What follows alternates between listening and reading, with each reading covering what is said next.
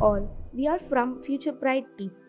Eco-friendly contrivance of nanomaterials-based thin film was used to solve the environmental issues such as textile wastewater treatment. The effluent was purified and used for recycling and further irrigation purpose. The synthesis steps involved in the film preparation was shown in the upcoming videos.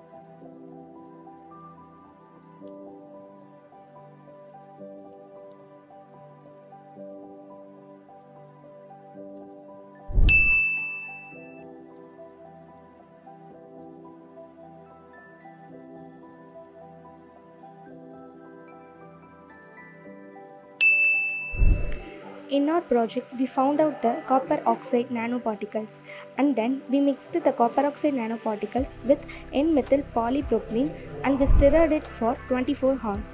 We coated that solution in a glass plate and dipped it in water, and we obtained the nanofilm. Now we can use this film for the purification of textile wastewater. Thank you all for giving us this opportunity to present our innovative idea.